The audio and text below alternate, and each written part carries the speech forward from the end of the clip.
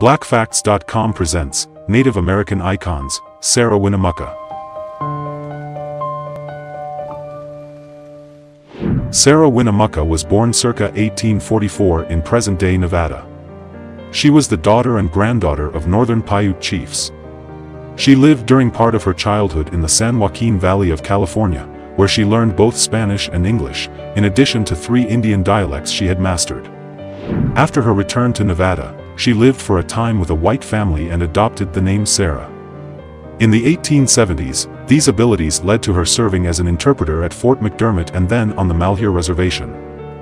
After the Bannock War of 1878, Winnemucca worked as an Army scout. She had rescued a group of Paiute that included her father, who had been forcibly relocated to the Yakima Reservation. Winnemucca, who had already seen how American Indians were at the mercy of sometimes corrupt reservation agents, decided to advocate for Native American land rights and other systemic improvements.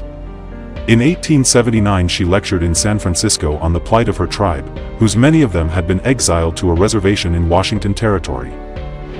In 1880 she met with President Rutherford B. Hayes in Washington, D.C. that he was promised to return her people to the Malheur Reservation and a severalty allotment of land there, but the order issued was never executed.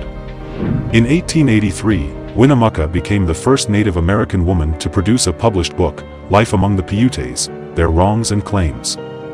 The work included powerful statements such as, "For shame! For shame!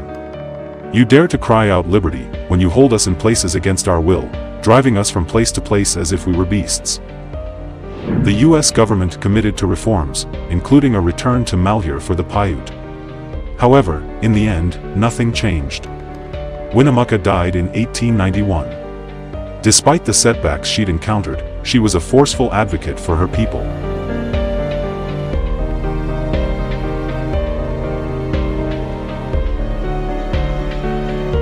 Learn Black history, teach Black history at blackfacts.com.